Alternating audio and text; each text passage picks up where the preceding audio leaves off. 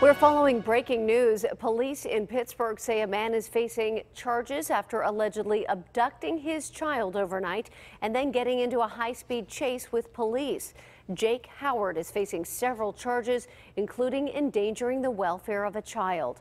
Police say Howard got into a fight with the mother of his child on Pritchard Street and then sped away with the 4-month-old baby. Police say during their pursuit, Howard ran several red lights. They were able to eventually catch him. The baby was not hurt. We'll have more on this arrest during our later newscasts.